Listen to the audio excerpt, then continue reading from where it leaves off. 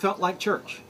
Wynton Marsalis, Jimmy Buffett, the gospel choir, the soloists were all just incredible. The band, the New Orleans band, all very soulful, all as Ed Bradley, all very cool, but appropriate.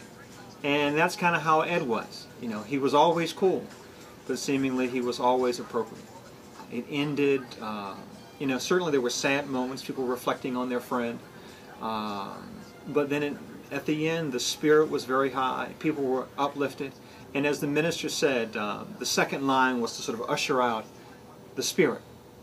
And it seems to me that the spirit of Ed Bradley left that building, left this place in glorious fashion.